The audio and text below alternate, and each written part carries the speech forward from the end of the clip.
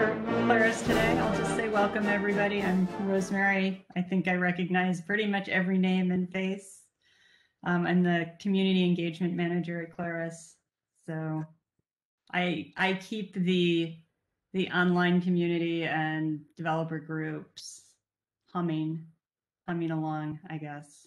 And also I'm working on content and other things for Claris Engage Beyond.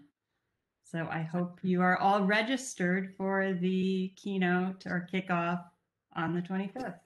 We hope to see you there. And apologies to Darren that it's in the middle of the night for you. It's actually 10 a.m. here in Melbourne. It's Vince that's caught up in the middle of the night in Germany. So only for another month. Oh, you're heading back again. Yep. So tonight is an open discussion meeting. There is no special speaker for this evening, but we do have a theme, so we can like bring up any topic we want. But Vince and I talked about just starting off with the theme of, things that we manage. You can see in the background I've got here, everything under that manage menu, like from layouts to value lists, security, so on. Yeah, that's our starting point. So if there's anything under there, ways that you manage that information or those parts of your schema, those parts of your database, that's what we'd like to start off with, and then we could talk about other things after that.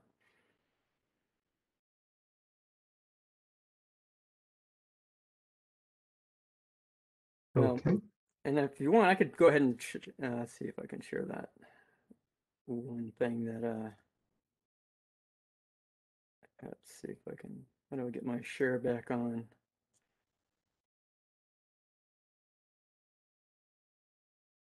All right, you see my screen there? Oh, sharing the wrong screen. Just sorry. Stop sharing. Share my whole desktop. All right. You can see that. So as soon as I brought this up, was it Nick? How do you pronounce his last name? Nick Chopin? How do you guys pronounce that? But he sent me this, and this is the first thing he thought of when I sent out the announcement with the description. You notice anything different about that manage menu? All the shortcuts. Shortcuts. Yeah, he put shortcuts on everything. I asked him and I assumed he used custom menus. He actually just used I guess Apple preferences or something like that, and that stuck all those on there. Of course, I didn't exactly like that answer, because then that means, well, that wouldn't help the people I work with who are using Windows. So just out of curiosity, if I were to use custom menus, I would be able to do this, correct? Because I haven't used custom menus that often. I think I did a couple things years ago, and I never actually played with it much since then. But could you do the same thing with custom menus? I believe you could. To give it a try. I don't know. I guess you could. No one here's messed much with custom menus either? I did a little bit. Yeah, I've done a little bit as well. I think you can create keyboard shortcuts for the menus, but I don't think you can populate the existing manage menu with your own keyboard, like you're seeing there. I think the custom menu would be your own menu rather than the built-in. You could replace all the menus with your own ones if you're that way inclined, to make a faux menu rather than the existing one, but your own one. But it'll be a lot of work. Yeah, as soon as he brought this up, it brought to mind some other idea I had a while back, and that's, I was always working with other developers, and not necessarily terribly organized, but sometimes you're wondering, like, did this change? Did somebody change this? And when did they change it? And I was thinking, well, if I could get a custom menu to intercept this, these dialogues, so that when anybody comes into the database secure, to manage anything, whether they're looking at it or updating it, if it could log that somewhere, so that I could see that somebody went in and out of the, to manage a layout, or went in and out to, well, that one doesn't actually make as much sense, but the database or security or something like that. where it would actually log it and maybe even give them an opportunity to make a note about what they did when they went in to manage security or databases or value lists for that matter. That I would love to see a script trigger that could be piggybacked off of any catalog change. So like if you get out of value lists and you made a change, Yeah. and you could run some kind of script trigger to do something with that. That would be really interesting. You think it's possible from a developer? Claris would have to provide that. We don't. I'm just looking at the custom menus now. I wonder how you would do that to do the manage. I don't think you can, Yeah, right? Because Eric, just concerning the custom menus, if I may interject. Oh, who's this? It's Robert. I'm sorry, Oh. I joined late. Oh, that's good. Thanks. So with custom menus, I think you'll be able to assign a specific shortcut, keyboard shortcut, if the menu is available in custom menus. Something else is for some of those very actions, there exists matching script steps. Okay, so without saying that you would customize the original menu, you could very well implement a new menu item that does the same thing. Like I think manage database is one of those that is available via script step. And then for this custom menu item, implement your own keyboard shortcut. So there are a couple things that that can be done, but with custom menus, there are a couple things that are off limits, especially when we think of the native elements. Like for instance, I forget what it is, but I think there are things from the original, say the pie chart, when you're looking at the record count, like toggling in between, like showing omitted records and things like that, that you can't piggyback on and tie a custom menu to, because the menu command is not available with custom menus. Oh yeah, because I see. Okay, how many we got there? We got 6. I'm looking over to the right here. We got open menu items. We got 6 of those under the scripts, possible scripts we can do. We got 1, 2, 3, 4, 5, 6, 7, 8, 9, 10 of these. There's a shout out to Matt Petrasky. There's a really good technique for doing custom keyboard shortcuts. We do it here. It's Mac only, but it's very powerful. So if you're a developer working on a Mac, I dropped a link to a post that I put out there, which has an infographic of the choices that we made, as well as a excuse me, as well as a shell script. That if you just quit FileMaker, run the shell script, open FileMaker, you'll see that you'll have about 20 additional keyboard shortcuts, including all of the managed ones, and a bunch of others that we found most useful. Original idea was Matt Petrasky, maybe someone else. That's where we saw it first. And we kind of like it and ran with it. Shell script and an infographic at the link in the chat. Thanks, Tony.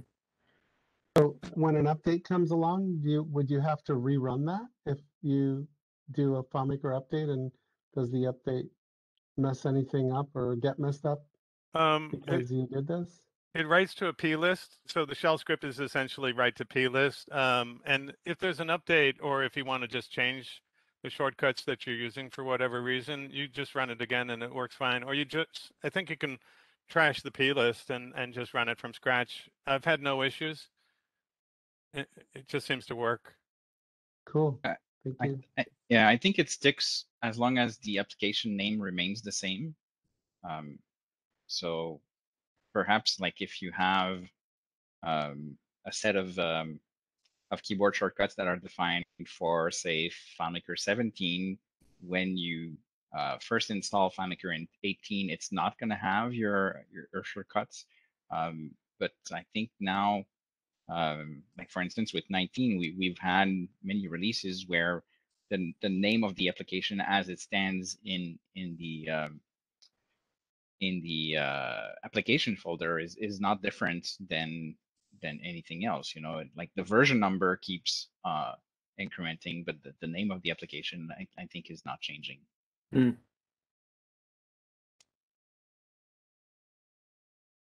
And there are some, preferences and even some like recent files and server lists that persist across even full versions. So I think some of that is just under the hood is still com.filemaker.client.pro 12, and that just never changes.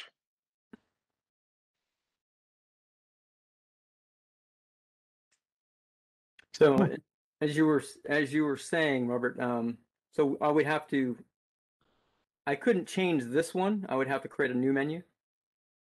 Well, it really depends when you go into the interface that is given to you to customize menus. Like if that specific menu item is there for you to customize, you will be able to assign a keyboard shortcut to it. You know, so it's going to be not in the menu sets, but on the other panel you got. This one here. Yeah, custom top menus. right. Oh. Yeah, custom menus. You know, so in here, maybe if you look at FileMaker Pro, copy and edit, because it's in, or file, in file. Oh, I see. Let's look at the file one and say edit. You know, then you have manage, and manage is a sub menu, and right now it's just the submenu itself is not customized. So you could see if you create a new menu that is based on manage and see that you handle the items in there. Are you going to be able to customize those specific items? So I've never looked at that one panel, because most systems I'm involved with, those type of things are all restricted to full access accounts. But I've done a fair bit of things about custom menus, and yeah, there are things that are there for you to know and use, but it's not necessarily easy or obvious. Like for instance, if you want to make something be grayed out or show the tick mark, it's possible, but it's not just like a checkbox in how we manage custom menus. So maybe we should have a presentation on custom menus then at some point. Yeah, somebody made a really good use of it too. So if we could find somebody who made really good use of it. Well, there's a couple of neat things about it. I mean, there's even some items that you can customize that will take effect on the contextual menu when you right click in a record, you know. So, but for sure you need to be creative, you know, and I think we're more and more in a space where even the traditional menu, people don't go into it so much. They are kind of expecting the commands to all be available as part of the app UI itself, like buttons and commands and popover and whatnot. Plus, you know, when we, even for someone who decides to go all out and have a custom menu implementation, that custom menu implementation doesn't translate very well if your app is also being consumed via, say, FileMaker Go or even WebDirect. So the time and effort that you put in there will give you a very polished finish, but depending on the different access points you may have, you want to like, it's a calculated decision. I think if you have a product that is a vertical, it's a no-brainer. You quite literally should be doing a custom menu, because it gives that polish that is very nice. But if you're talking about a single app that is used in a single company. Whether or not you choose to go all out on custom menus, it's yeah, you have to pray to weigh the pros and cons. Yeah. So yeah, with us, yeah, me being an in-house developer, generally that, yeah, we don't have to worry too much about that kind of polish. But on the other hand, there's being able, yeah, and a lot of the users actually have access to most of the menu items and gotten used to those. So, but every once in a while, I think, well, now that they're used to that menu item, it'd be nice if I could change the behavior of that menu item so that it does a little extra, or doesn't work, works differently, so that it does what the developer really wants it to do, as opposed to just the default behavior. Yeah, I think what we do see a lot is people using it to lock down access to things that are that too. a bit dangerous. Like for instance, maybe Yeah, people the will destructive say, menus, hey, yes. yeah, like delete all records and replace field contents and Yeah. those type of things. Sometimes you're saying, well, let's hide them away or something like that. So stuff like that, or stuff that will be making what's there compliant with buttons that are on the interface. Like if you have a specific script that matches when people are creating new record in a given table, well, it could be nice that if they summon new record from the native menu, that your script fires off instead of just like having a blank record and nothing else of the actual logic that you expected from it. So that's the sort of thing you can do then. oh yeah, there's a ton that can be done with custom menus. Yeah, it's also worthwhile mentioning that if Christian from Monkey Bread were here, he would definitely say, you can do anything with Monkey Bread. Monkey Bread, So, I definitely not mocking it. I'm just saying No, that that's right. he could, if you really wanted to do the menus the way you wanted them to be, also the contextual menus, and I don't have all the details of how his contextual menus would work, etc. But there's a lot you could do with his plugin in terms of menus. And I'll say one other thing, and that is when Christopher Krim and Clay gave a talk about, or presentation about, custom menus a long time ago.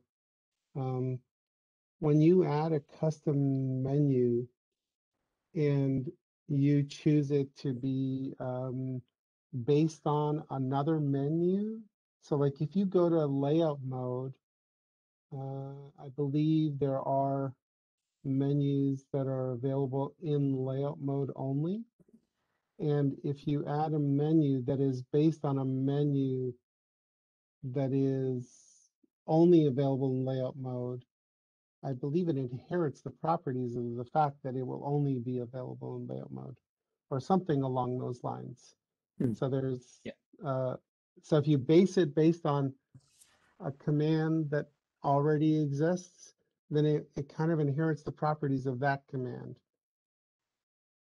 Does that make sense? Yes, that is right. And a good example for that, when I was saying earlier that if you want a given menu item to be grayed out, for instance, it's not like we don't have in the custom menu definition something where it's a tick box or a checkbox or just a calculation that says, hey, disable if, and then you specify your calculation.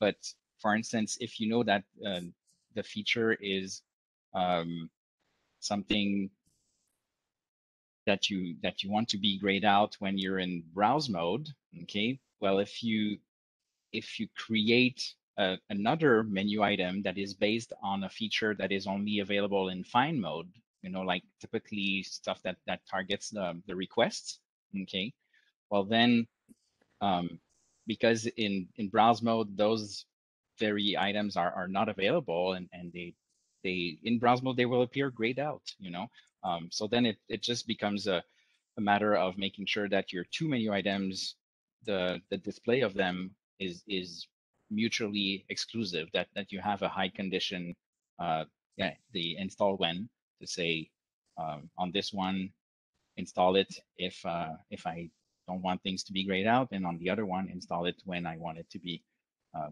grayed out. But the installer itself does not control the looks of it. It's really to base it off something that is not available in the menu you're into. Like for instance, right now you're into file copy. So if in here you go in and you create a brand new item, okay. Oh, like just new right here? Yeah, create, yeah.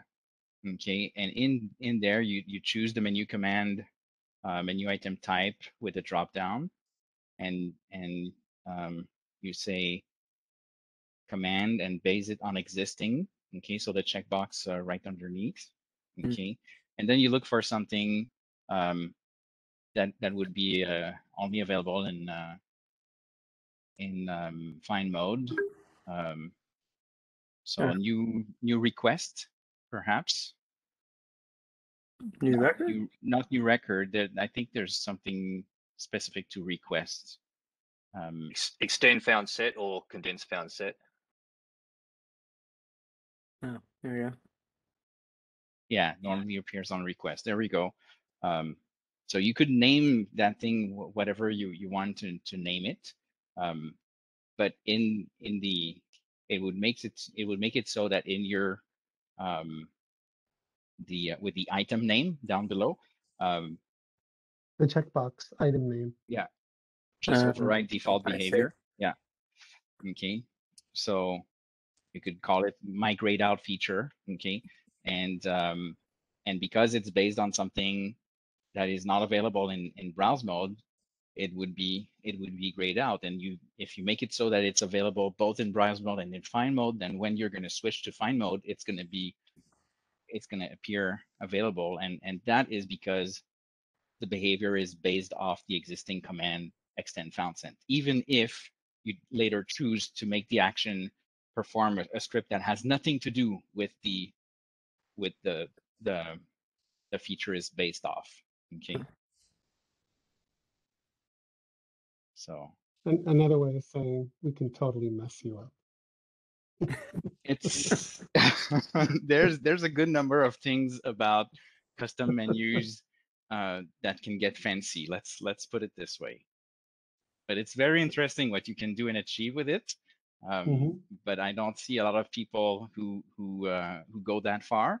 And I quite honestly would have preferred to have like a calculation that says disable when or show a tick mark if, because it's the same for the things that you have when say when you're in a layout and you're looking at the view menu options, and there's one that tells you if you're in browse or preview or whatever, the one that is selected has a tick mark next to it, you know. And if you're in form view and list view or in detail or table view, the one that is selected has a tick mark next to it, and you cannot do that with custom menus unless you make sure that your new menu item inherit the property of something like that. And then you have to go through an extensive amount of quote unquote cheating to say, okay, well, I'm going to implement this. If I'm in form view, I'm going to make it so that it derives from something that implements the form view behavior, but it's going to be labeled something else, and so on and so on. So, but that's, I mean, when I said maybe we should have a presentation on custom menus, I quite literally mean it. It's a topic in itself. Yeah. But there's not a large crowd, as far as I'm concerned, that. Well, yeah, and it would have to have I mean, a presentation like that would have to have things that would interest, you know, people like me who, you know, I'm not trying to do a vertical product or, you know, sell anything typically, but, you know, something that would be, you know, generally useful to, you know, using FileMaker or managing it for that matter. Yeah. So I don't know about the the agenda for tonight and how tight or not tight we wanted it to be to custom menus. So I'm Oh yeah. So, well, yeah. So We they're don't want all, to. Go ahead. One comment before we jump off custom menus. Shout out to the engineers over at FileMaker who added it to the list of objects that you can copy and paste as the FileMaker 17. oh, If you come up with an awesome idea for custom menus and you have a multi-file solution, you need only do it once. And then you can subsequently copy it from file to file to file and so forth and so on. 17 and up. nice. And also go back to your screen 1 second, Eric. Sure. I don't know what team worked on custom menus, but go back to your custom menu dialog that you had open. Manage custom menus. So open up, I think that last one, I think it was that you This were one? working on. Yeah. Or I was looking at file. Oh yeah, open that one up. You look at menu name, and to the right of it, it says used in menu sets 1.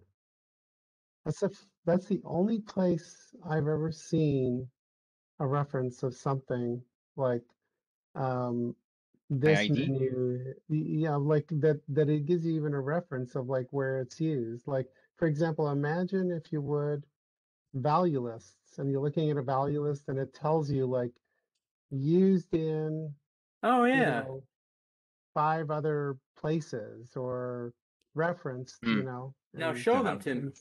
Yeah. yeah, And now show them to me. Well, It's you're interesting. talking like the guy Yeah. who made Inspector Pro or something like that. Yeah, I pay attention to those like little highlights, but it's curious because it's almost like I think it was a different team that worked on custom menus, and Hmm. I don't know, I don't know Yeah. exactly. Somebody was there who said, "Hey, that would be nice to know." Yeah, exactly. But yeah, anyway, curious tidbit. And there's another thing too. I don't know if you can do it. Oh yeah, so you see how, okay, click OK on this dialog. Okay. Okay, so you can't hit return to get out of this dialog, right? Well, yeah, because So, it's gonna go right back to edit unless right. But if you select two menus, now Oh, you can hit return. that's peculiar. Yeah.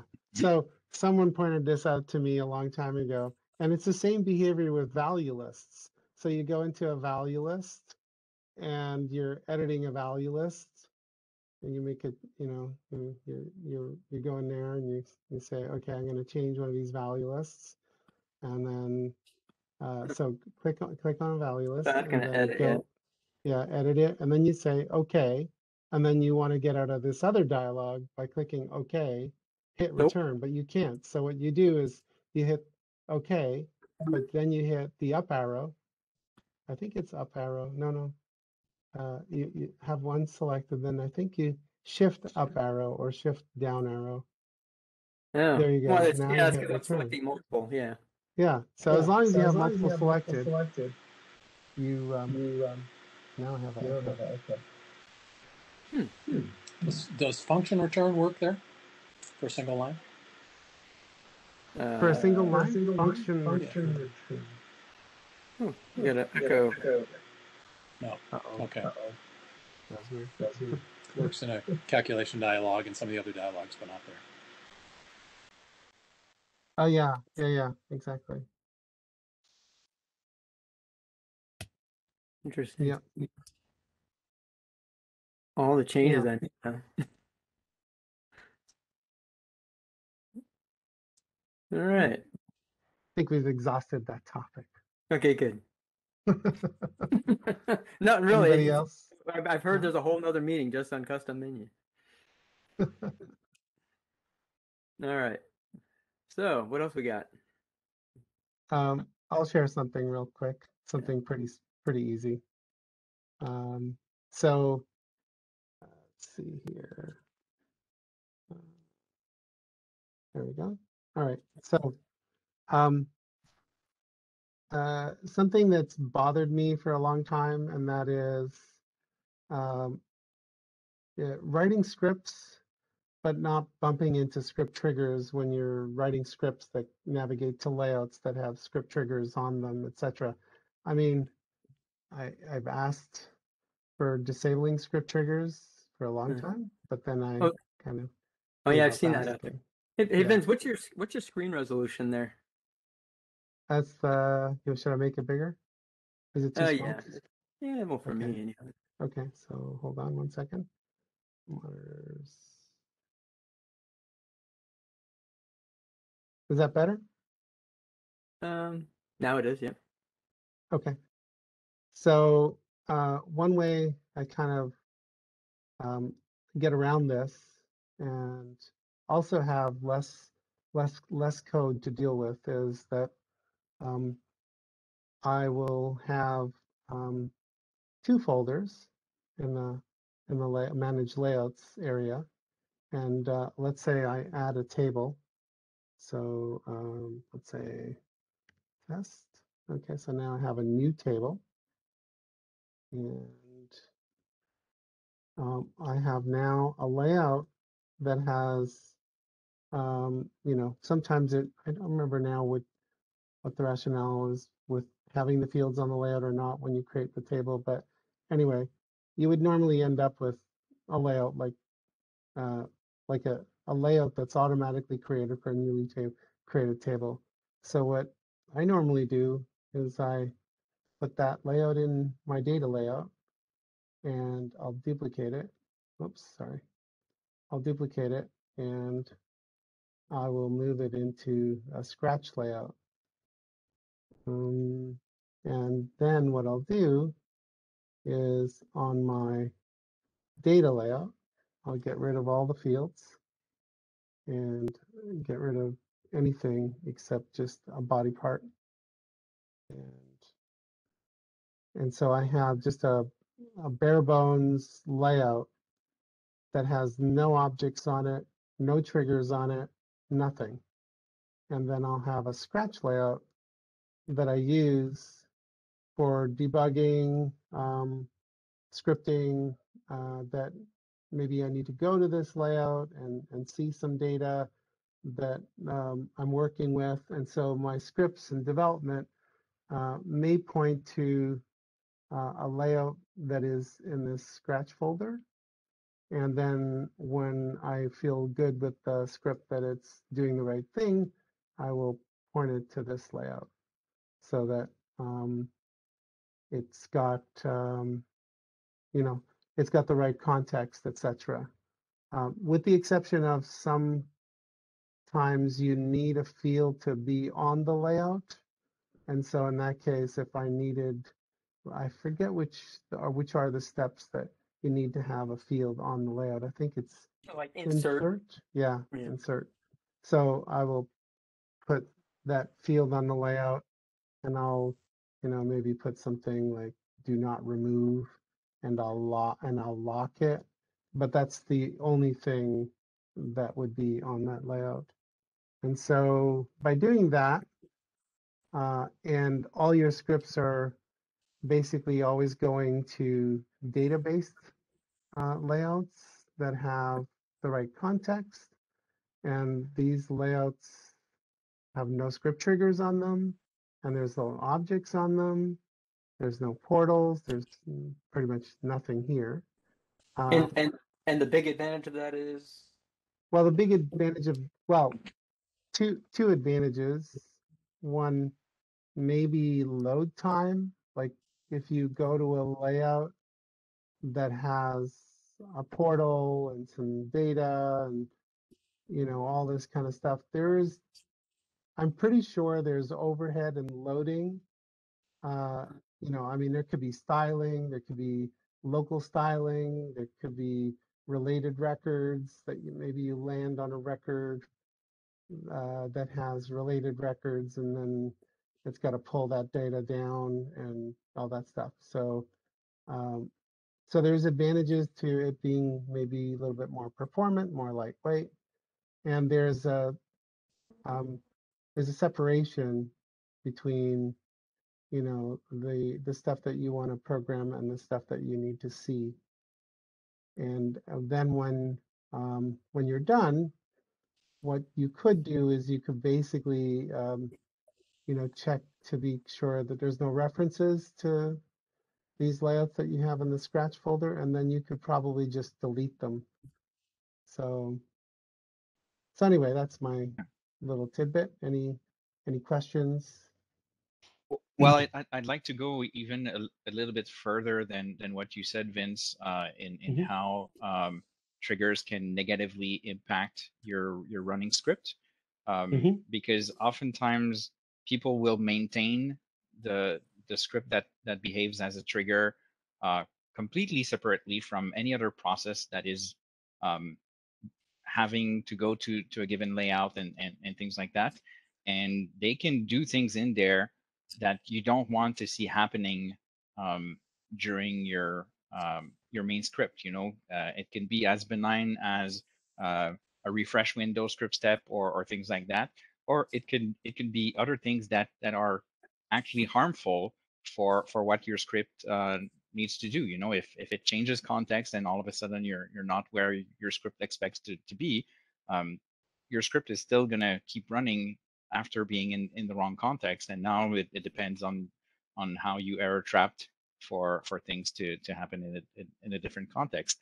And on the topic of error trapping, the trigger, like say you do something and you're attempting to trap for get last error, okay, but there's a triggered script that is raised in between your get last error and the step that you're trying to check the error against.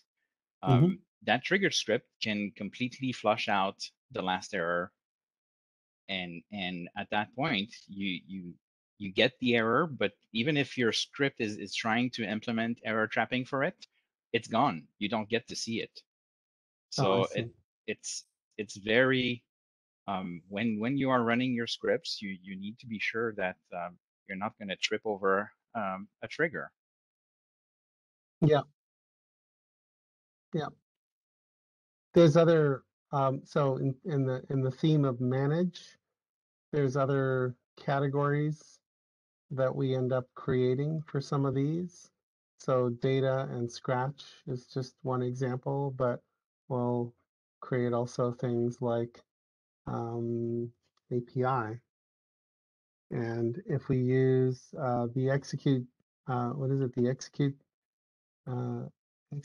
data API? Is that the command? Where you're using the data API, but to fetch data from a layout.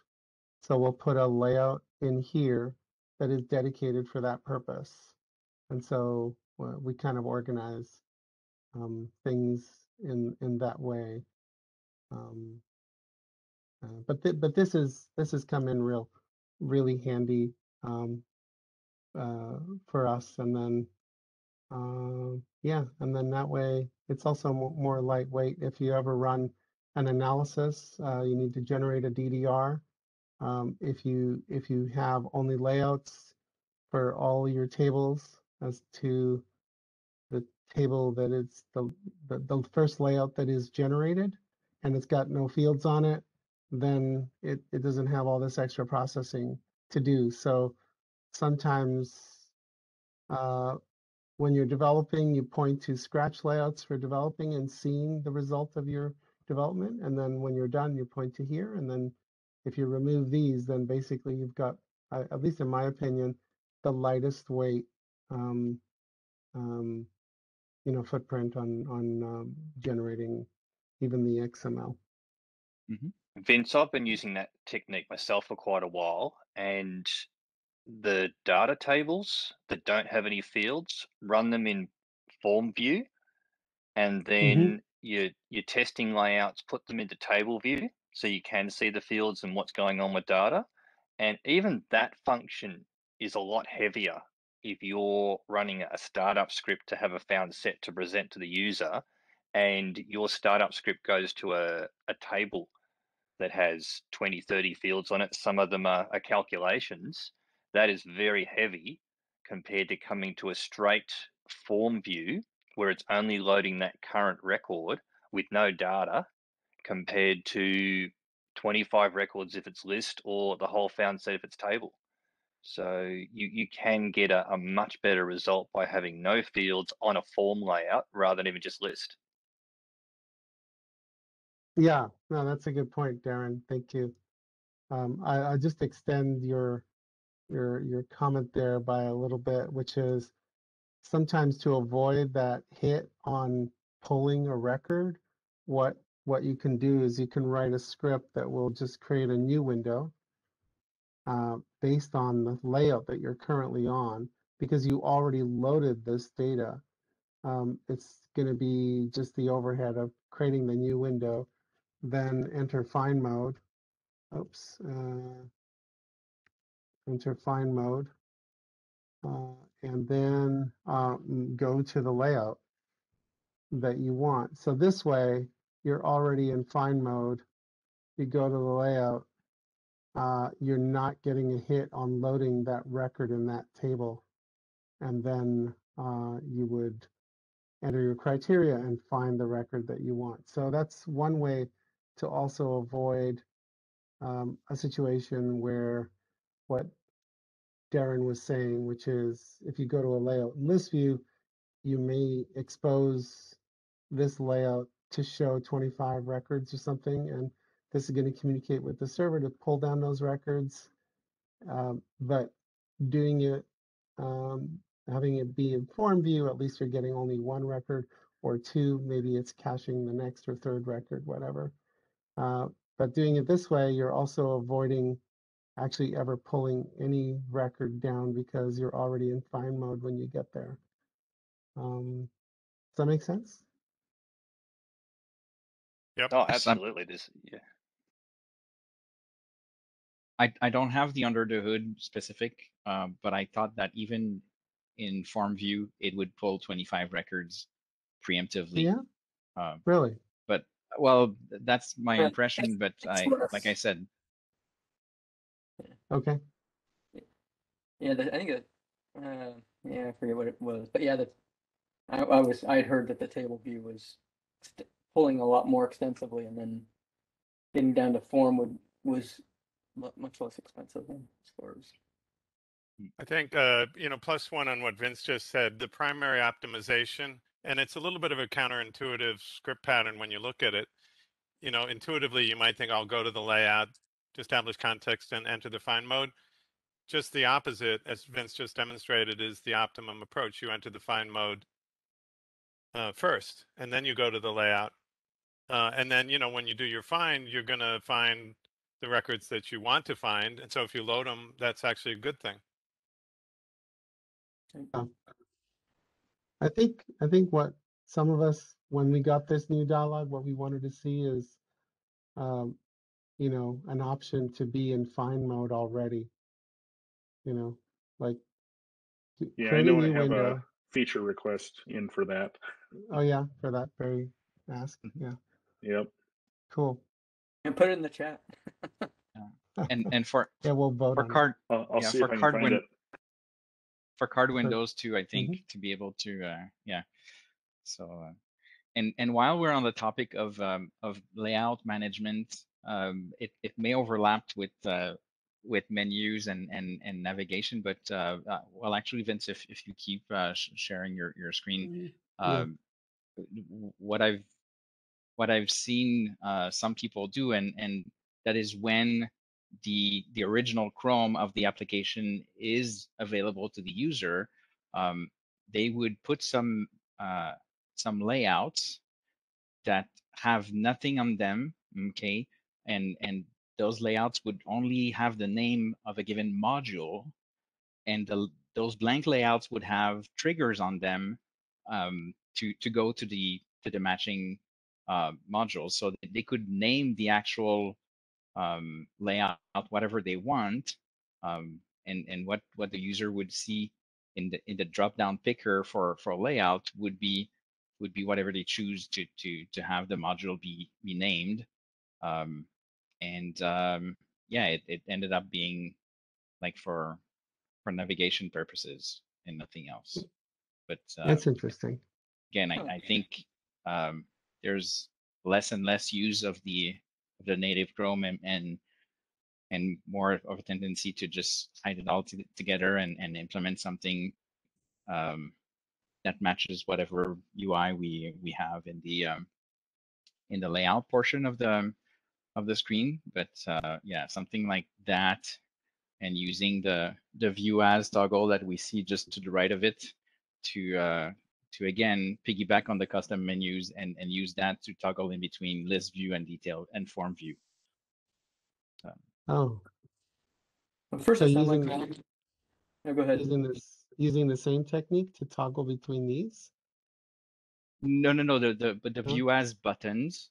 Uh-huh. You know, if you use custom menus on them, Yeah. you could use that to implement navigation that switches from your Oh, I see. actual layout list view navigation to layout Yeah. form view navigation, instead of just being switching within the layout you're on in between for that layout, form view and this view. That's all. Oh, that's cool. And you're using the Chrome here that's already You're built using in. the native So, Chrome. Yes. yeah, Yes. that's awesome. That's great. Huh. Cool. Okay, well that's my sharing.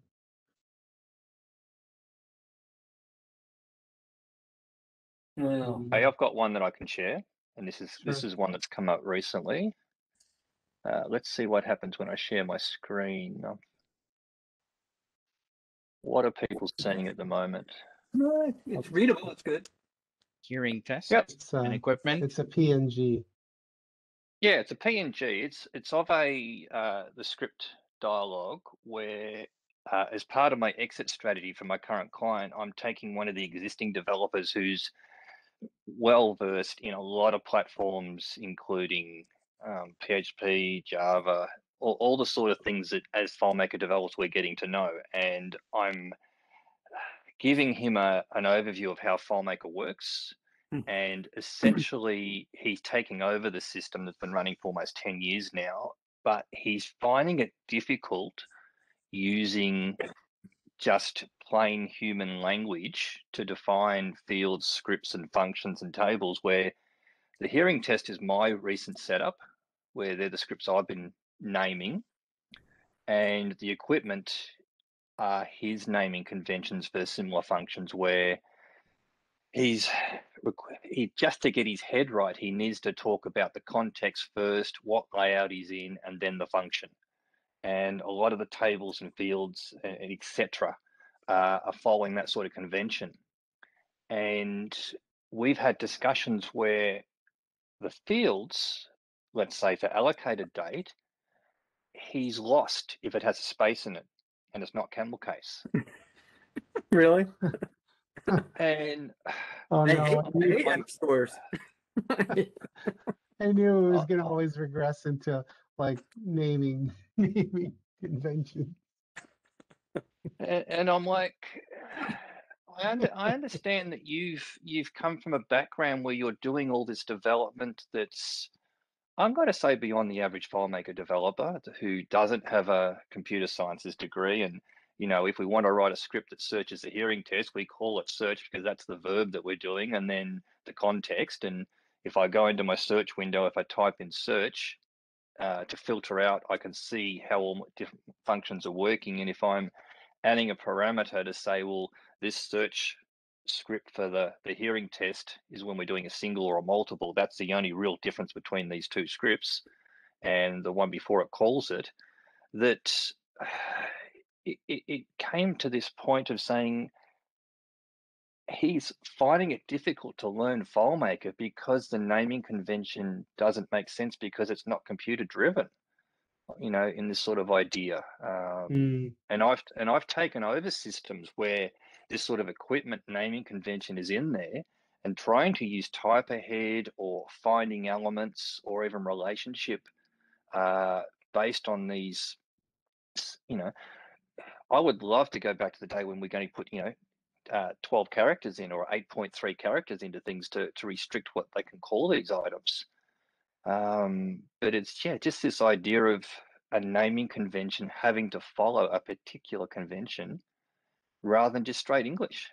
And the idea of the next developer taking something over is being as pure as possible to a language that's understood outside of the environment.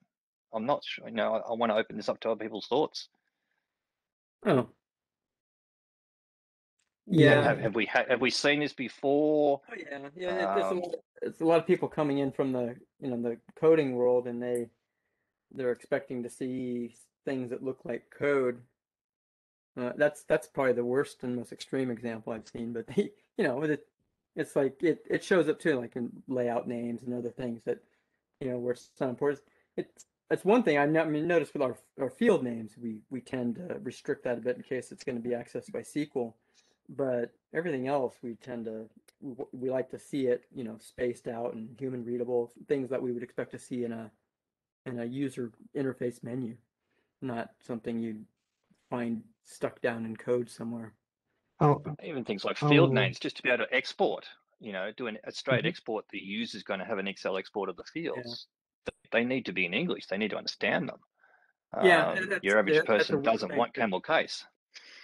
Yeah, Yeah, well, I So, mean, it's like everyone's gonna have different opinions on convention, and it depends on how it's being used. What I think is conventions should be just that. They should be conventions.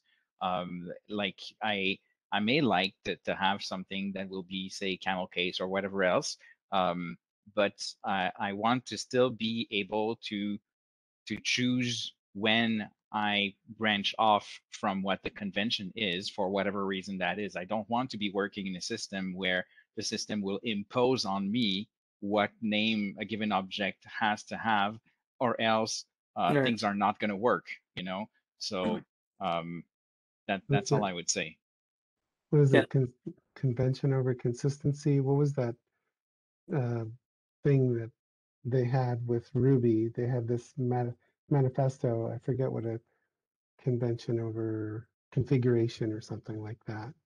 Hmm. I think that's what it was. But I think Yeah. I'll add one other comment, and that is from my friend Steve, who kind of said this to me once, because if you're a developer going into someone else's solution and you're helping out, or you're going to go build something else, one of the things he said was, well, this looks like this developer is using camel case and I don't like camel case, so I'll I'll just stick with camel case. I mean, he's doing it. I'll just be consistent. So I'll follow the trend of what he's already established, she or he has already established. And um, I think the way he described it is like when you go to a country, you try to follow the customs of that country. You don't try and say, where's the next McDonald's? You know what I mean? It's like, and to me, that was kind of really a really nice way of saying, be respectful of what someone else has already done. And, it's also try not to impose your way of thinking all the time. Try and be open-minded. So I don't know. I kind of have a looser approach to stuff like that these days, and try to look at it more from a point of view of consistency being more important than trying to force my view, so to speak. But that's anyway, just a little Yeah, detail. and I think that also goes along with lines that we had back in the graphic design days of learn the rules before you want to break them. And they've been in that way for this reason for many, many a time. Find out why things were done that way, get an understanding of them, and then come to the table with a new opinion. I don't know if it's a generational thing to say, well, I'm going to not even just question what you're doing, I'm going to do it my way. That's just the way it is. And there's some fidelity as to why we've done things these ways, and particularly in this case, it's for the next developer.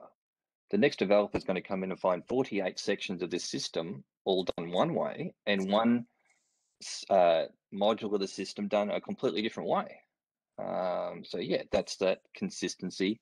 You go to a different country, you take your shoes off at the door if that's the culture, and you respect how things are. Yeah. Yeah. I mean, there's anything and everything. I mean, consistency is always great to have if we can have it. And I mean, we've all seen some systems where things were more like a patchwork, you know, where over the years, like the developers had changed, and then or even if it was a single developer, you know, the way that they would code would evolve over time, and you would see quite literally like periods of okay, here's the style of those years, and the earlier years the style was different, and they don't necessarily have the luxury to rewrite everything they've written prior, because now they're doing things in a new style. So we're bound to see a mixture of things, I think, and how we want to be doing things going forward is really about making informed decisions. On my end, I do service customers that are both sometimes in English language and sometimes in French language.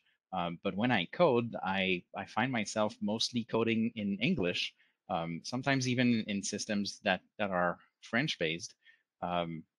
And so I'm there's not always a clear cut answer to say, well, here, do it always like this, and it is the one way. But yeah, those are great philosophical discussion. On the managed topic, and there is one thing I have to say and share. I don't have a, a screen capture or anything about it, but it's fairly simple. It's about team and styles. I've found that it can be challenging, especially in a team, to um, understand the possible ramifications of changing a style when you roll it into the team.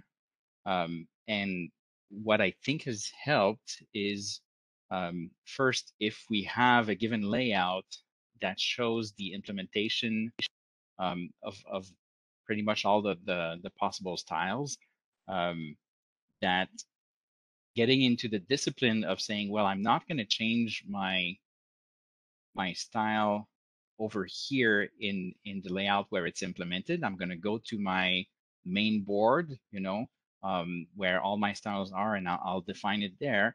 It kind of trains you into weighing the possible ramifications. So that's one thing. And the other thing is, I find it useful to have a backup team of whatever team you're working with, because if you do change a given style, and you realize after the fact that the style has impacted things that you didn't want to impact, it can be difficult to roll back that change if you don't have something else readily available that gives you, oh, these were the settings for the actual colors or the actual size or points of thickness and this and that.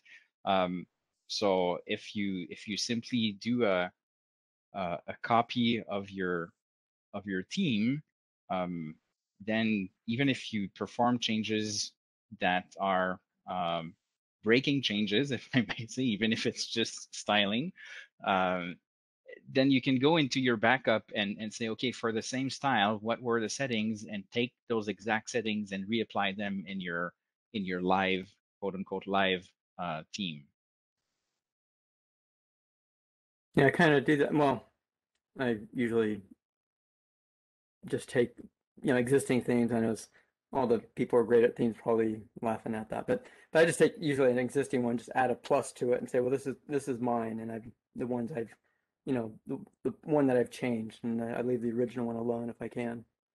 Yes, And yes. But yeah. sometimes you will make so many changes, and that will become your live and active version, you know. Oh, and then so you keep leapfrogging that, huh? Yes, because if you want to get back to something, and sometimes the original one may be too far, you know. So yeah. Along the lines that Robert's talking about, we maintain a separate file that we call theme style repo, because we're not, I have to confess, we do a lot of projects where we use the same theme because it's well thought out and it's a migration of our previous user interfaces pre-theme.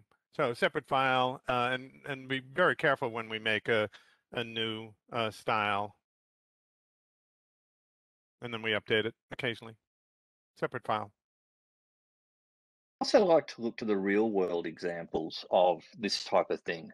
And I don't know if anyone's done any art history, but with church design and the fact that a church may take 300 years to actually construct, the spires on some of the churches, the same church will have multiple different styles of spires because that was the trend in the next century. And so if you can find some examples of some churches through Europe, they'll have multiple spires styles because that was a trend in that particular time. And the architecture or the person who did the original drawing is no longer around 100 years later. And so they've decided, no, I'm going to do it my way. And so, yeah, you end up with a mix, good or bad. You decide. Oh, and some of us just look at it ignorantly and go, "Oh, that was the theme." I have a question for the group concerning custom functions, because when defining a custom function, it's possible to limit that custom function to only full access users. And I've never used that feature. So I'm curious if there's anyone anywhere who's been using it, and if so, what for?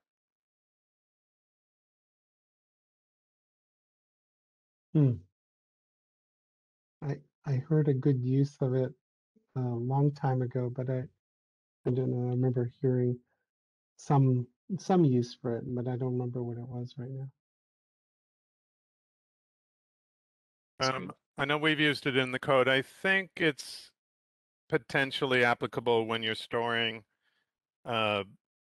cookies or keys or something like that, although that might not be best practice in some ways because stuff shows up in the DDR. But even if, so you have to run a script full when access to get when it. it's run without full access, what is it returning? Is it returning like question mark or? Well, I'm a big fan of the run script with full access, which can be part of an implementation where you tie together some of the security features. You run with full access, but you hide it behind an account. So, you know, having custom functions that can only be run with full access, or fields and tables that can only be accessed with full access, if you tie it together with some of the other security features, can give you some interesting implementations. Yeah, so wait, I'm curious. I don't know if you answered this already, but if I'm running a script that's running with full access, does that make it work with this only accounts assigned full access privilege, or it has to actually be the account that can, the account itself actually has to have full access in order for this to work if I check this? I don't know. Good question. We could find out right now.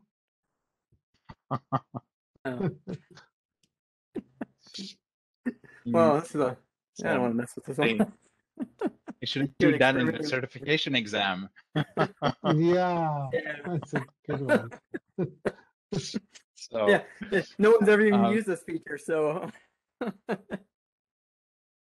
yeah, one of the most obscure questions ever. There is something I can share about managing security, and that is like generally in all my tables, I'll create two fields that are unstored calculations. One is going to say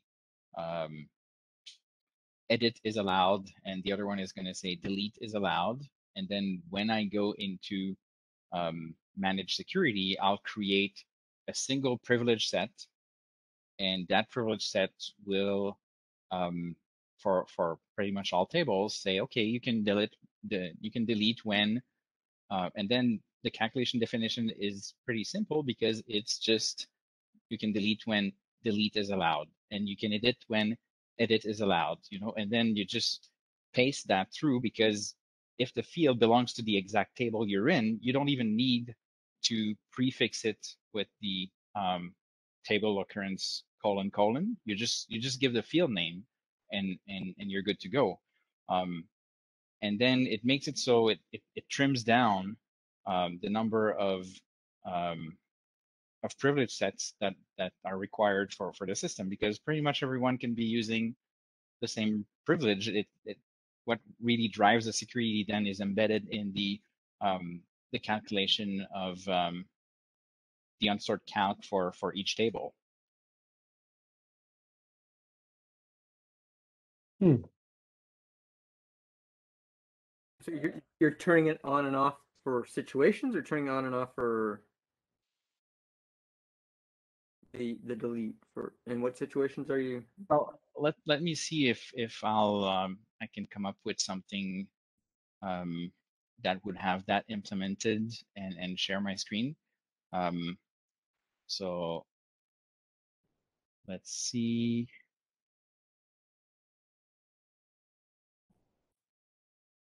Yeah, just while Robert's explaining, I've used a similar function in the onboarding of this new developer, where it's a lot easier to explain the context and permissions from within the defined fields environment than to take them into the security and trying to explain how the different layers work within the security, because it is a complicated dialogue.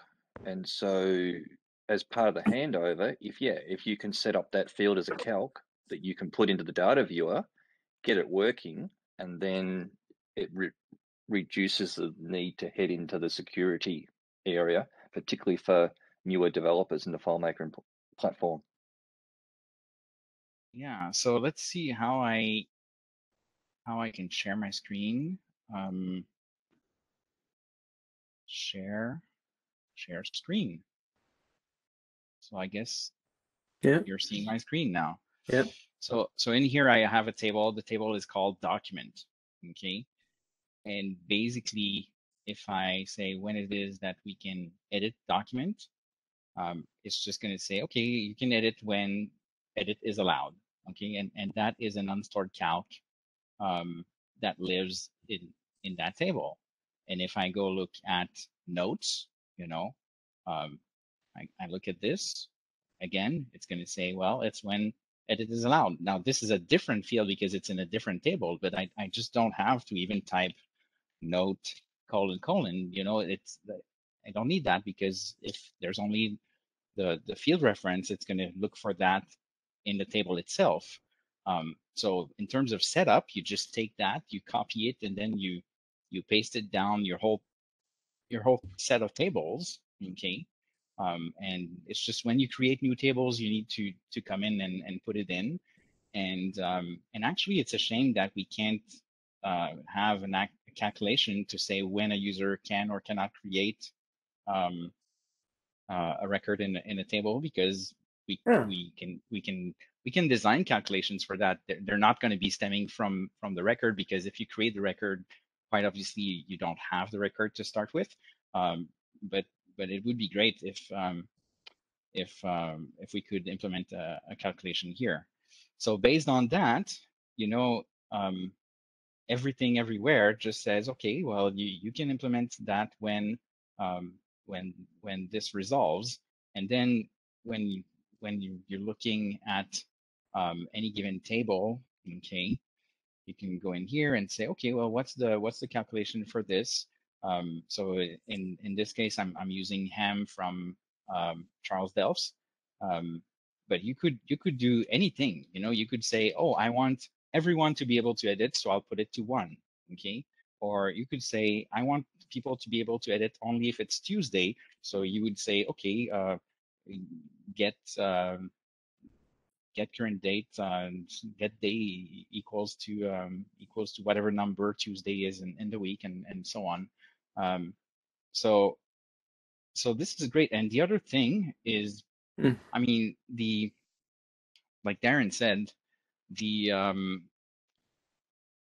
the dialogues for security are very thorough and so on and so on, but they only tell you what one given privilege set can do for everything in the system.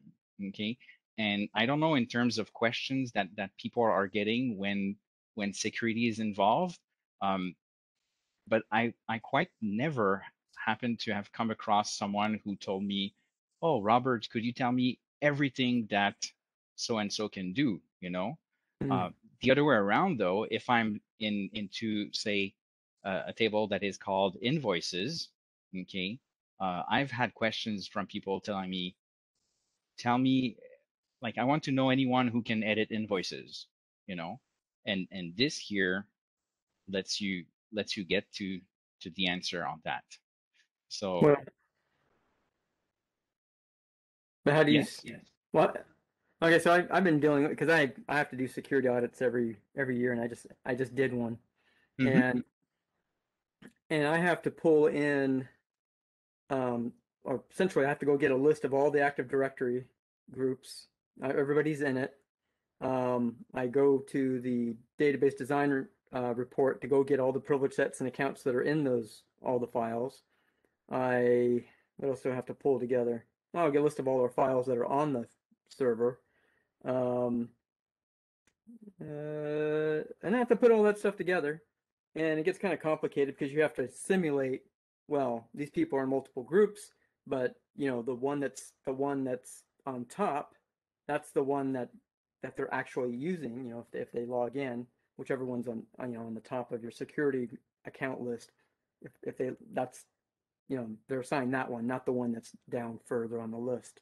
And so I have to simulate that and put that all that together in tables to produce some sort of audit report that I can deliver to somebody and say, oh, here's all the people who are using this system with this level of privileges. And I don't know if I were doing something like what you just showed, how would that help me produce something like that?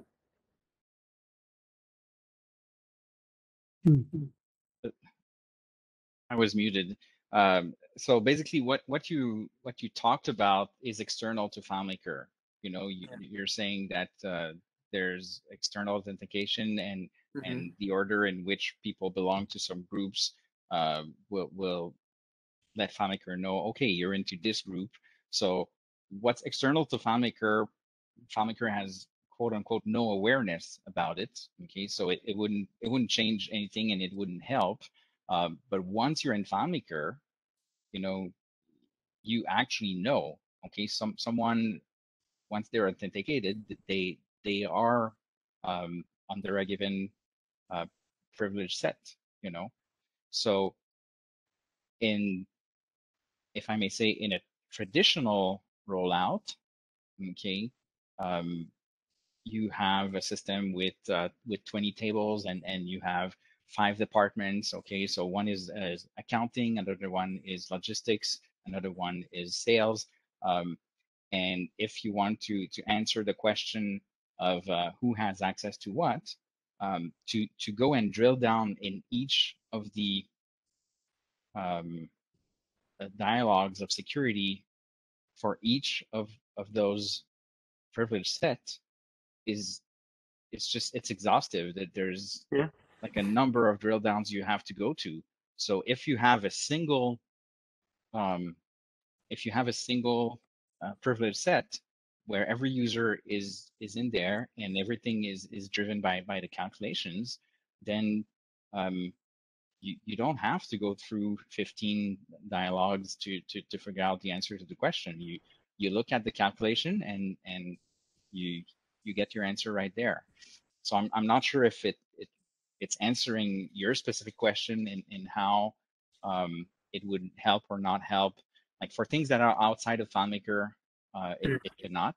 But once you're inside of FileMaker, you with something like that, you can say, well, here are the conditions under which someone can edit the invoices or can update X, Y, and Z. So. Eric, in that same system I'm handing across, we have a possible 1,000 AD accounts that 300 of them have access to the FileMaker system. The IT department manage the AD groups, and part of that management is we have a scripted export of the AD users and the AD groups. And then that's part of the nighttime script that comes into FileMaker. Each user has their own record in a table as part of the startup process for just storing their defaults. And therefore, you have that data from AD inside FileMaker to say, this user is in these groups. And you'll have an external table that says, if you are in the admin group, this is what you're allowed to do. And so the management of someone moving from a standard user to an admin user is still handled by the AD, but the reporting of who's in what groups is via those two exports out of AD, and then you can build up your own reports within FileMaker.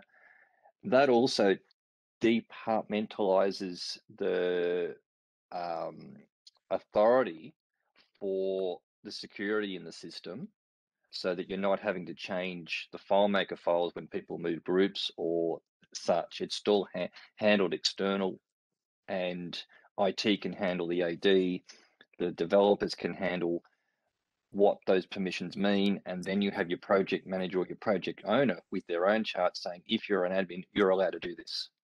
And so the priority, also the authority stays with the three groups. But that's been very helpful for us tracking down users who don't have the right privileges in certain areas. Yeah, it sounds like we do. Yeah, we do something very similar to that. Because it actually is also a nightly export for us too, where we get the Active Directory groups. It's kind of fun because some of the it took me a while to figure out too. Some of the groups are groups of groups, and you have to go follow down the tree and fetch all the actual person accounts down at the bottom. And so, yeah, it's complicated. Yeah, to get as down, the developer, who has access to what? Yeah, exactly. As a developer, you want to hand that over to IT and the project managers to handle the permissions. You don't want to have to dig into the files, particularly in a production system, to switch around permissions. And so you can hand that off to the other two parties and let them have the authority of that area.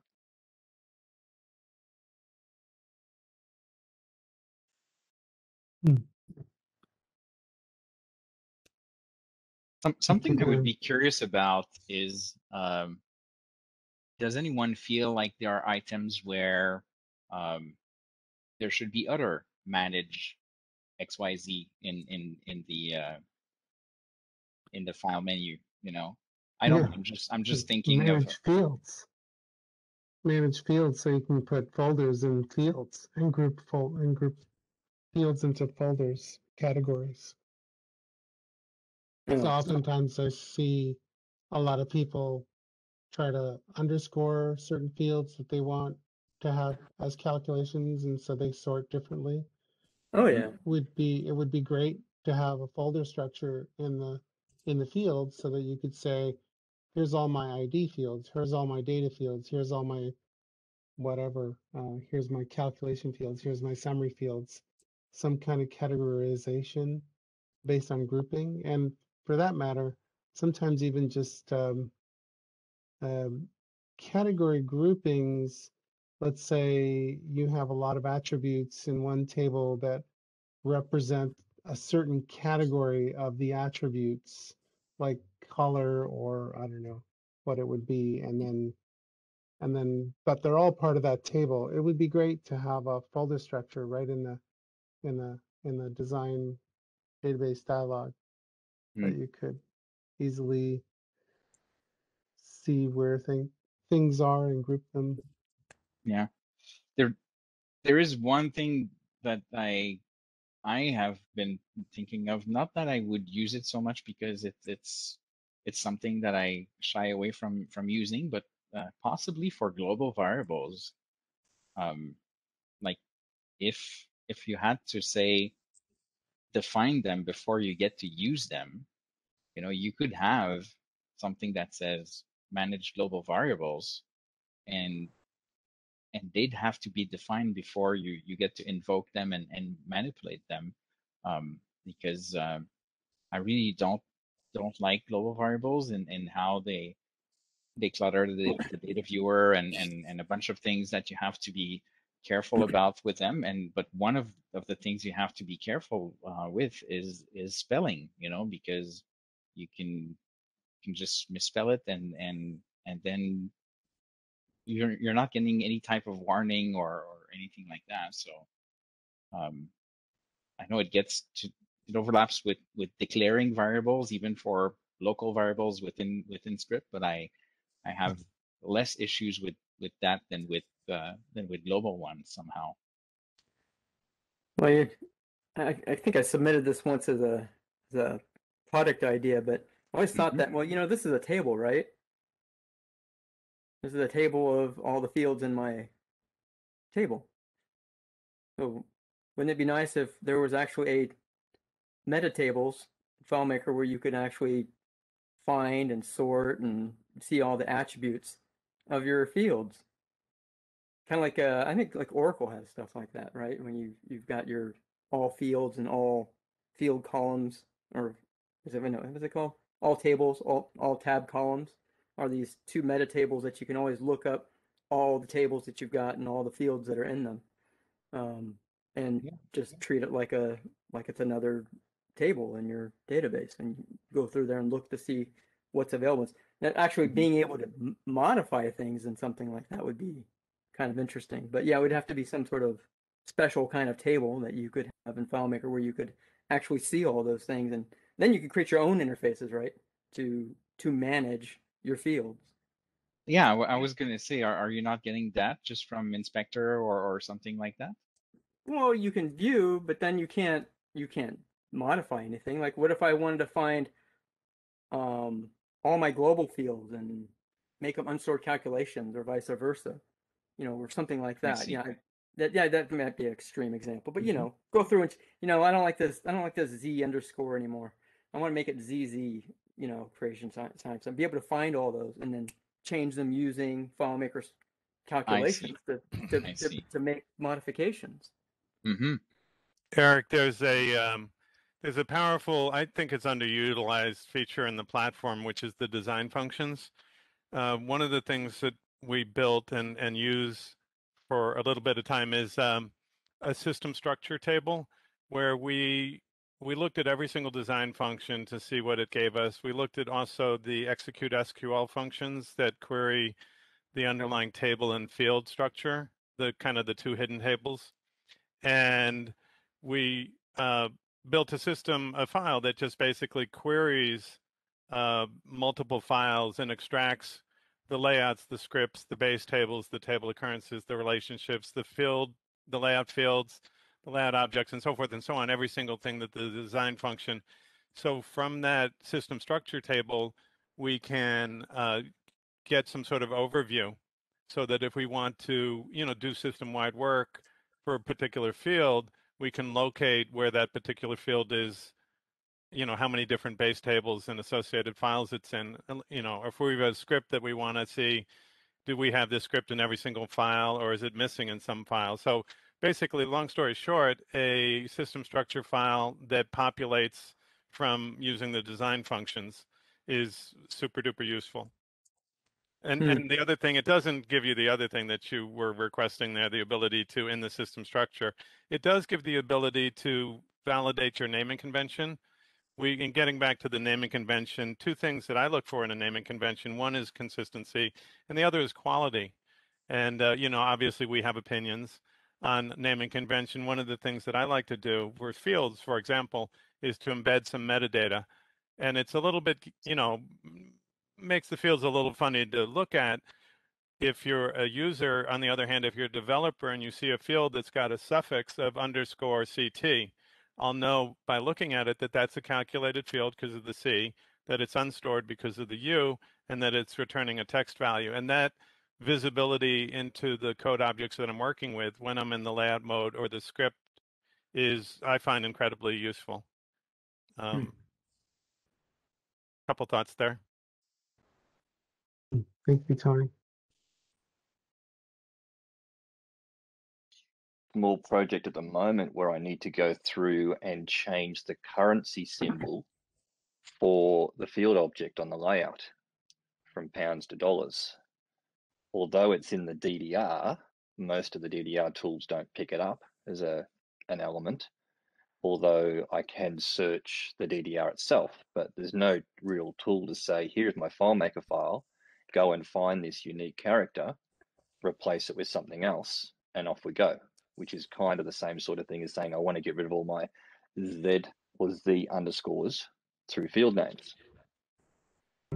Yeah, I really hope you're not starting from a US-based currency or anything like that, because I don't want to have to find $sign in a DDR, because then you get tangled up with all the variables.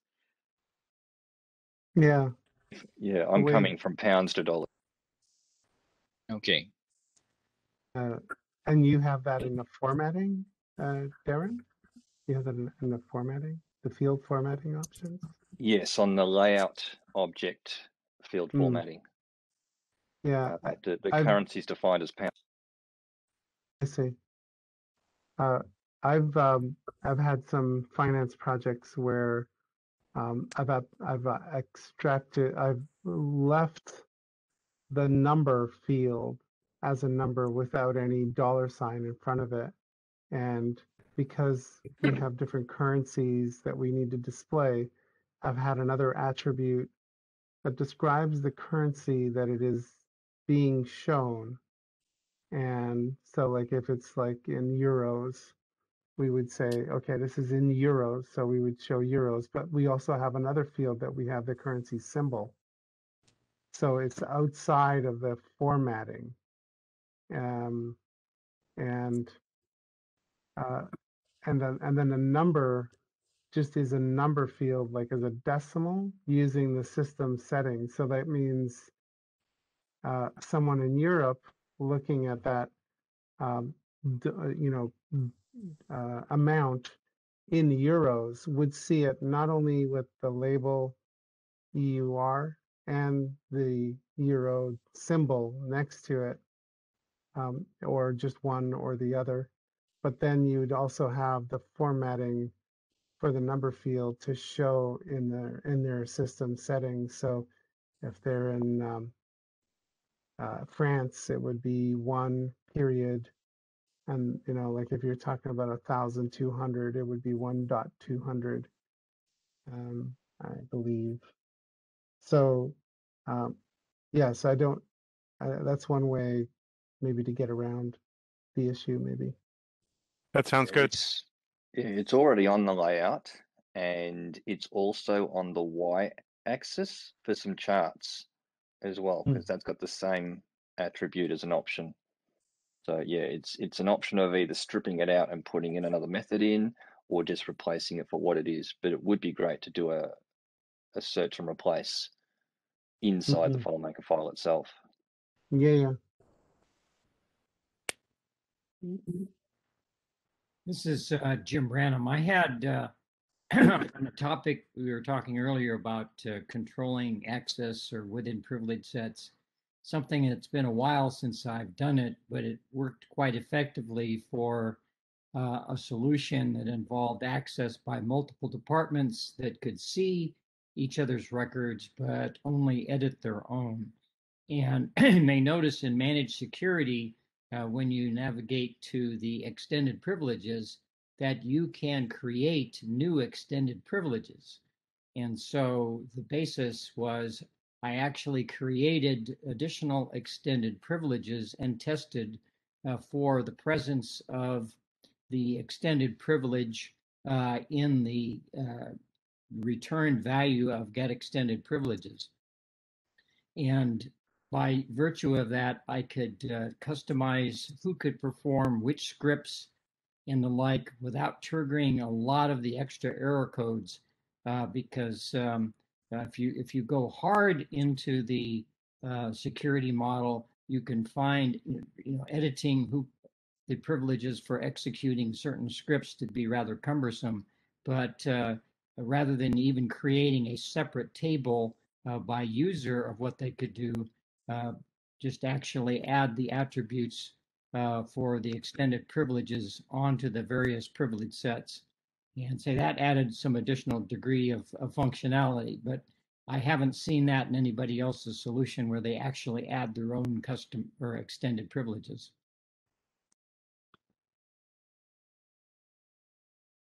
So I've done that in the past, and custom extended privileges are great to achieve that because they are live. So if you need to say add a privilege to a given user, or actually not a user, because in the case of extended privileges, they apply to the whole privilege set, so to a user group.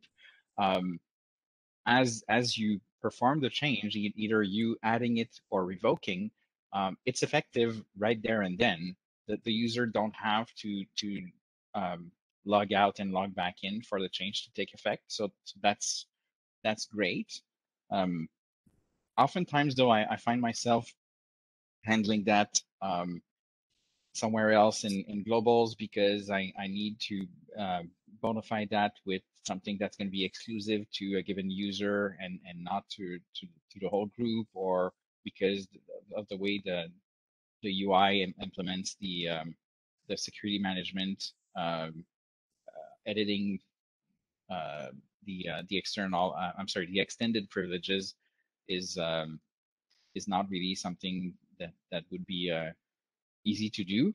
And while we're on the topic of manage, I think it would be welcomed if the UI for managing external extended privileges was revisited, because it's pretty strict in terms of what you get.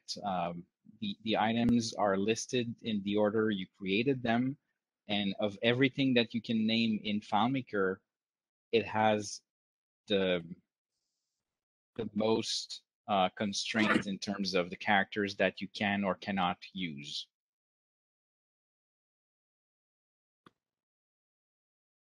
Yeah, so thanks, Eric, for sharing the screen here. So yeah, if you go on and add something new, you can name it, but once it's named, you cannot reorder it. And in terms of, yeah, the characters that are, I think even underscore is not allowed. All right. Wow. Yeah. That's the all right.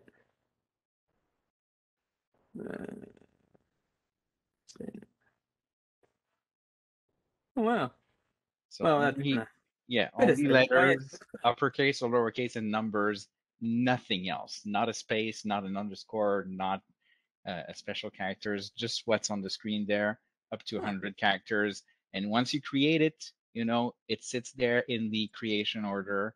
You have no other option of seeing it in any different order, grouping, or anything. None. So I'd be glad if this was to be spruced up a little bit. Huh.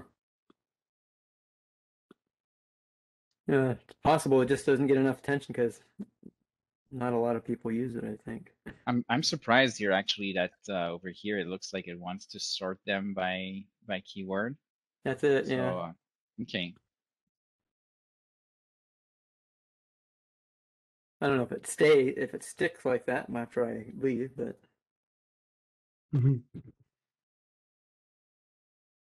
Anyway, just on the naming end, it's so tight that it's very difficult for me to say, yeah, I'll rely on that. But it's great because, like I said, it's live. It's native security. If you want to use it, it's a great part of the toolkit to use.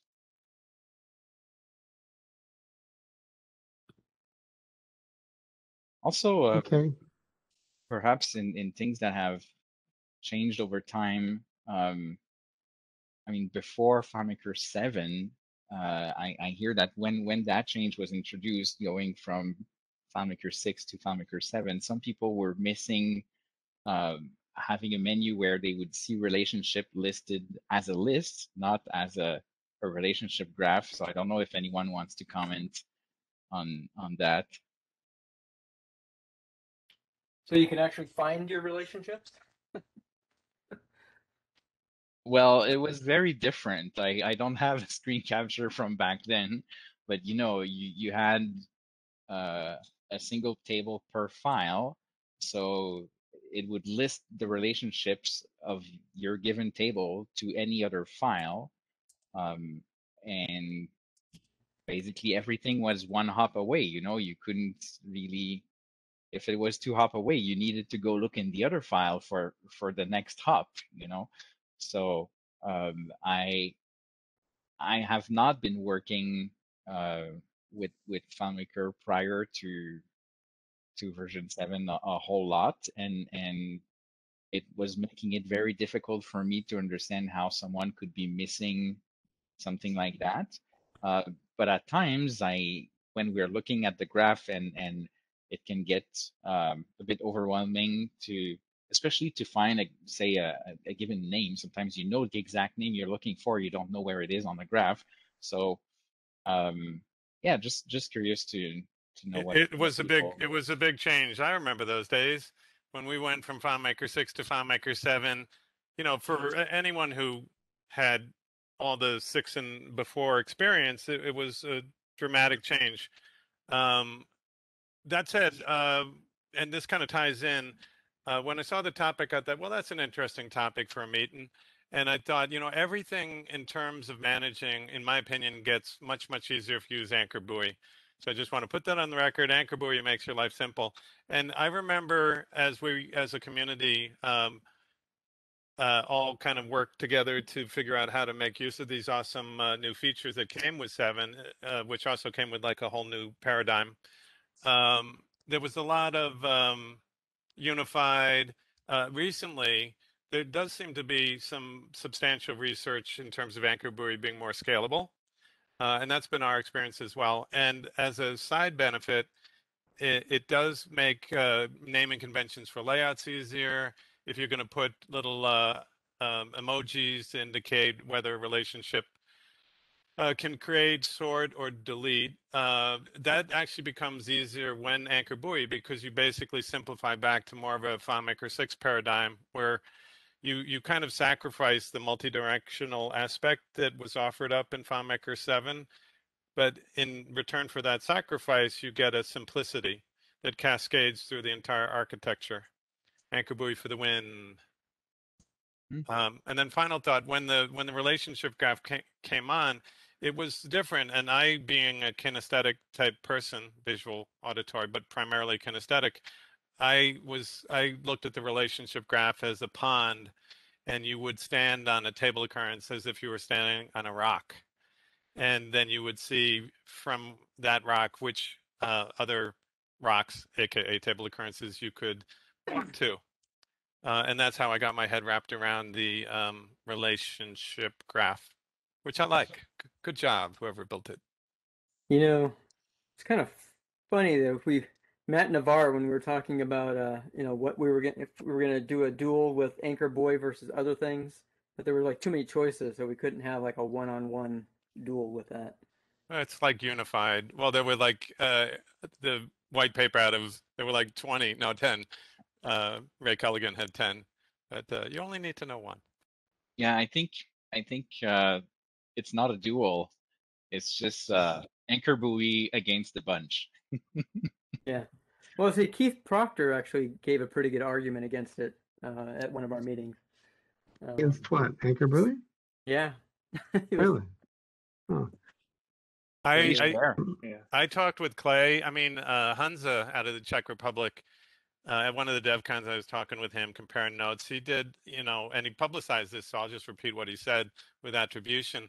They had a really, really big system to run the business. They refactored it from unified down to Anchor Buoy. They got a 2x speed bump, and then they did one thing. They connected.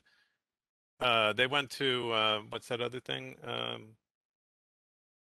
The new one, Selector connector, which is arguably great for whatever use case it fits. But as soon as they connected it, establishing where all tables were connected to all tables, which multiplied the paths with factorial math, they lost 2x. So that just rolled them back. And that was empirical evidence that in a large system, the mathematics of factorial math indicate that anchor buoy is superior for big systems or systems that might one day grow to be big. So anchor buoy for the win. But I'd love to be in a presentation where Keith Proctor. I don't think I've met him, but I hear he's a real smart guy. That's right. We're thinking about having him present once, right? So Eric, for a while was, it doesn't matter what naming convention you use as long as you have a naming convention, and that naming convention is anchor buoy. Wow. Okay. One other thing I'd love to see be able to manage is hosts. Or maybe I'm missing something. Does anyone know if there's a way to reorder your hosts menu for those of us that are developers and work with a lot of different servers? I think I've seen that question not answered before. Yeah, the Perhaps easiest you thing need to to do is edit. to delete all your hosts and start over. That's the easiest I found. or edit the plist if you get to it, I guess. But yeah, it's there'd be dragons. Somebody mentioned Hansa, right? Yeah, it was Tony. Yeah, he's actually, we've confirmed him for next month, by the way. So he'll be speaking with us, mostly about PDF manipulation, native, not having to do any plugins or anything, as far as I can tell. So if you have any Hansa questions, go ahead and bring them. Yeah. And I have to say, just surfing on what Sean said about maybe there is a missing manage menu for hosts. I'd also be curious to know what people think of something to like manage add-ons. I know it's there, technically it's just not in the menu. And I haven't been like packaging add-ons like by the bunch in the files I'm working with, but maybe there is a need. I'm not familiar enough to know. So I'm just curious about what people would say about that. It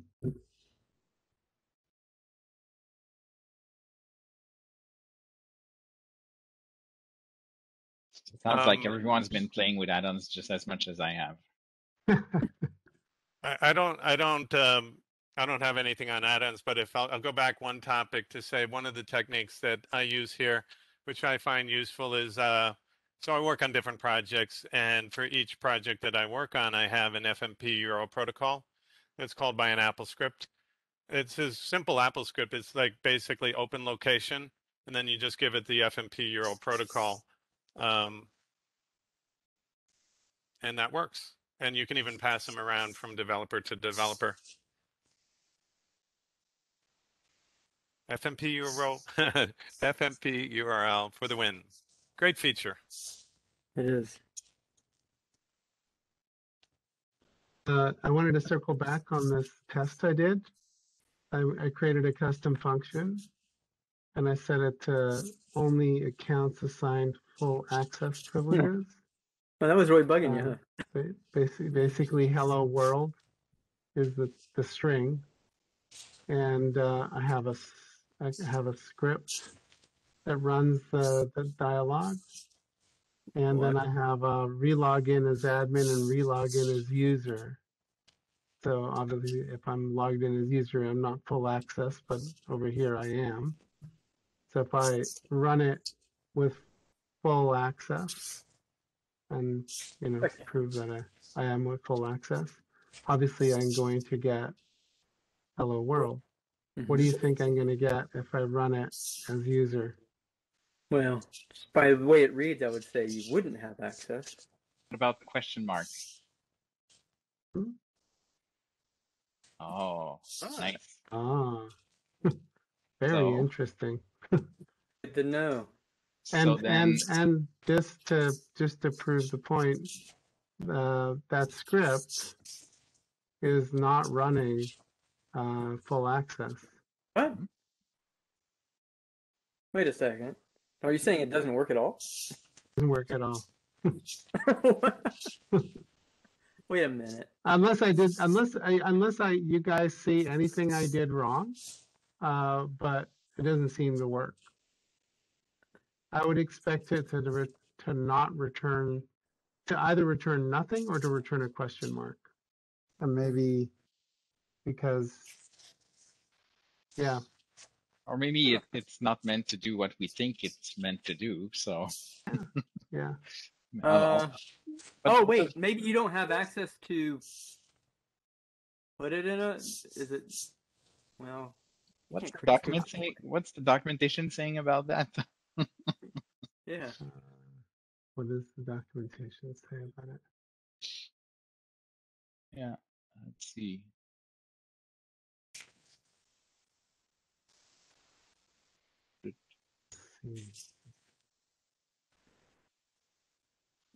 Digging into the feature no one uses. This would be a great way to do certification tests.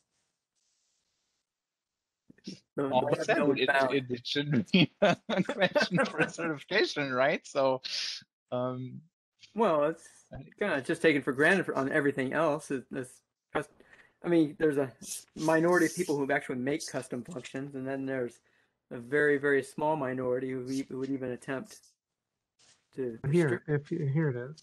You must have full access privileges to the currently active database to create. Okay.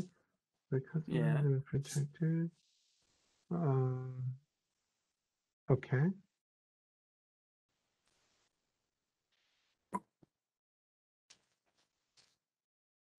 Okay. Looks like it locks down the ability to edit a calculation. So. Oh, I see. So that's all. Oh. But I mean, that's wait a minute. A really rare case then. I mean, how often do you give somebody access to edit a calculation? Like, I mean, if I'm not full access, I can't get there anyway. So how would I ever bother? To edit like another calculation somewhere else. If you were given, like, if you go into security and give the right to that user to manage scripts, okay. So. Yeah, it makes sense. Like, I think that was Robert who said manage scripts, because then the person managing the script would have access to the calculation engine, but they wouldn't, I guess, be able to add that custom function to a script and then whatever. So the thing that you did, it's still behind a script. Anyway, it's a great feature. Don't know how it works, but it's great. You could also have a situation where you're using evaluate somewhere where there's user supplied data. So this would prevent the user from being able to use that custom function there in order to return a result. I see. So, I guess in that case, if you had those huge recursive custom functions as well, you may not want just everybody using that anyway that you want to. And if you give someone access to scripts, you can make that granular. So whoever set up the security, when you drill down, it turns out that they did it really, really well. So you could give someone access to create their own scripts, but not certain, there's a subset of scripts that you've created that they can't access. So if they can't access the script and they can't access the custom function, then you've locked them out of the intellectual property or the secrets that are embedded therein. Somebody put a lot of thinking into this. Yep. Well, it looks like we're maybe on our last few minutes here. We got to. Has anybody had a run across the problem where their company has changed their outgoing SMTP server to use a whitelist? I have a solution for that since our company did that. Oh, that might be what. Is it Google? Gmail? No, I work at Lawrence Lab, Livermore.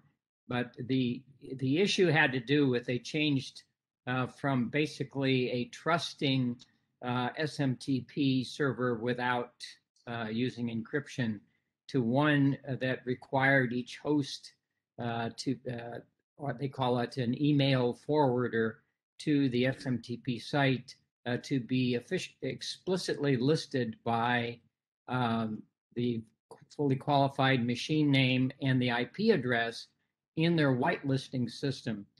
And for many of us, for many years, we thought that, say, send mail via SMTP server was actually something that used the FileMaker server.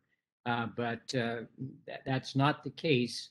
There's actually a email forwarding client built into FileMaker Pro that is being used when you use that on the send mail script. And the alternative is that you actually use your desktop or the defined mail program for your operating system as the choice, and it tries to use that as the client. But yes, the send mail via the SMTP actually comes from FileMaker Pro and goes to the designated SMTP file server for your company or whichever you're using. So the problem is every user then needs to be added to this whitelist, and tons of stuff broke, and it sort of came across suddenly to many of us who didn't realize that, yes, we'd registered all our servers, but it was really a requirement to register all your clients as well. Well, that didn't go over very well. And so I developed a script to send mail via the server using perform script on server, where there's attachment involved. Those of you who know that exporting field contents for a container field is not supported, at least through FileMaker server 18 and 19, 19.1 anyway. But the idea is that if you need attachments for this to work, you need to actually run a pre-script on the server, save it to the documents folder, for instance, a known file path.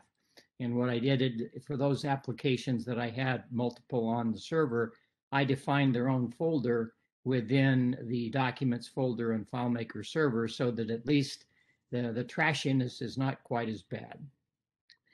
And so where there's an attachment, a pre-script is run via perform script on server, saves the attachment, and I use JSON as the script parameter to be passed to the script executed on that server. And that works extremely well. And you basically just define all of the fields you would, working backwards from the send mail step. And you send that as a JSON payload and then unpack it at the part that actually runs on the server. So at the very least, you have the file path that you're passing. That has worked extremely well and has gotten around the need to register all of our individual FileMaker clients to this new whitelist and create a whole new line of business for people of just trying to keep people up to speed on which systems are registered and which are not. But it's not necessarily an obvious issue if you've never confronted it. The other part of that is we've been converting over from 32 to 64-bit Microsoft Office. And those of you know, you have to have the same bitness of your FileMaker client as your Office client if you're using Outlook. And if they're different, it does not work. The MAPI versions, which is the Microsoft Mail Application Protocol or Programming Interface, is bit specific. And so that's created tons of problems. So people were trying to jump onto the send via SMTP. And it was sort of like that old game of Frogger, where you ended up jumping onto an alligator instead of another log to make it to across the pond, as it were. But anyway, we're working through it. But there's any number of little pitfalls there. But I thought I'd at least add that there is a way around that for those of you who work for companies who are implementing tighter outgoing mail security. Did you post that anywhere, by the way, that solution? No, I haven't. No, I have not. Oh. Wow. That sounds like a good one. I'd stick that on the community. Well, one thing you want to watch out, this is Taylor Sharp, kind of the future of email, at least according to Microsoft and Google, is that they're going to eventually get rid of IMAP, POP, and SMTP, and it's going to all be RESTful APIs for several reasons. One being security, and two being it's easier on the network. And so basically, looking, 5-10 years down the road, those will basically be replaced completely by APIs in the same way we use insert from URL and curl calls. Already you can do a lot of those things with things like MailChimp and SendGrid, and Amazon have API services, but so does Google and Microsoft. And be looking for the future of email. If you're trying to look for something that's going to be around for years in the future, you might want to look for if the mail server you're working with has a RESTful API, because that will probably outlast SMTP, MAP, and POP. Yeah, that sounds like a great idea, because I can't tell you how many problems we've had and continue to have to deal with because of incompatibilities or issues between Outlook and FileMaker. Mm-hmm. Eric, I think you said we were close to the end of the meeting, and I joined late, so I missed if there were any announcements at the beginning. But I just want to say for anyone who may have joined later than myself or anything, if anyone is not aware, it's time to register for Claris Engage Beyond. That will be having sessions as early as next month. So just I'll put the link for registration in the chat. And well, thanks. Yeah, Rosemary mentions about the keynote coming up, and to register for that at the very least. Wonderful. Okay, and how long do we have to wait for a next California-based user group meeting? There's one tomorrow. LA, for those of you traveling down the coast from San Francisco via Zoom, there will be a meeting tomorrow, and they put on a good show. I'll have to try that. Yeah. It's Beverly doing something on, I believe, XML, Beverly Voss. Beverly? And, really? Great. Yeah, and very tired, but there's going to be a presentation on JSON. Well, that sounds good. Yeah, and also from Jeremy Brown, I think. Yeah, I am tired. Yeah, she's going to talk about the new JSON bracket notation stuff. And for those people whose that naming conventions have be up to 3 periods AM in their names. Now that bracket change also broke a bunch of things in the past for me. Now I'm having to code things depending on which version you're using. But anyway, it's a good change, but there's some pain. Yeah. So who's changed with that? I don't know. With that, I think we should call it a night. Yeah. I'm fading, and I want to thank Rosemary. Nobody wants to watch Vince's match. I want to thank Rosemary. Thank everyone here who was part of the discussion, and all the people listening in. Thank you for attending, and I look forward to the next meeting. Thanks. Copying out all the chat so that you guys can. Oh yeah. See that over on the community. Thank you. Recording. Thanks for the show. Thank you. Thanks, everybody. Or morning. Good night.